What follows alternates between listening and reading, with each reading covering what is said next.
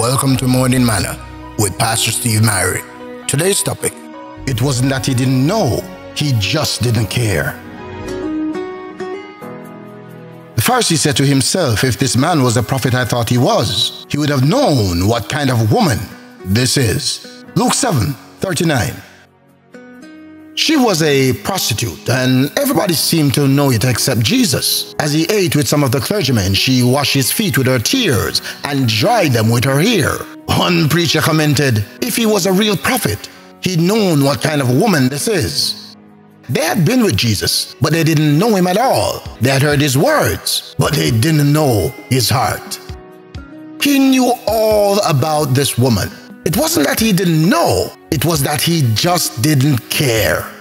How wonderful. Your past doesn't matter to him. Jesus said concerning the prodigal son, when he was yet a great way off, and had compassion, and ran, and fell on his neck, and kissed him, and said to his servants, my son was dead, and is alive again. He was lost, and is found. And they began to be merry. Luke 15:20-24. We all have a past, but the blood of Jesus cleanseth us from all sin. Come just as you are. Once you've met him, you'll never be the same.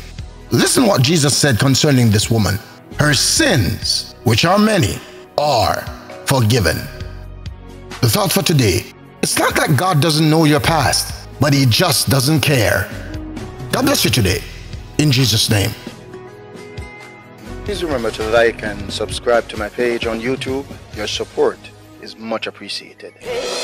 Waymaker, miracle worker, promise keeper, light in the darkness.